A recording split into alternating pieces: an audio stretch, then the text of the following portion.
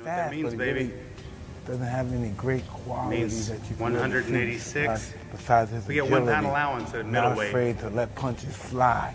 But other than that, he never threw a body punch in his life. He doesn't have a good defense. His speed was his defense. Say from a boxing perspective, Ali is a fucking Big shout to my boy. He looks more like a model Kurt, than man, a fighter, but what he is, he's Natty like light underwear, man. Tyrannosaurus ESD Rex though, with man. a pretty face.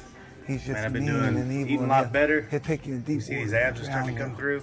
He's very special. Just trying to get rid of some of this shit right here, though, man. But so is fighters, that man, that's how we get you it. beat him? No, nobody beats Ali.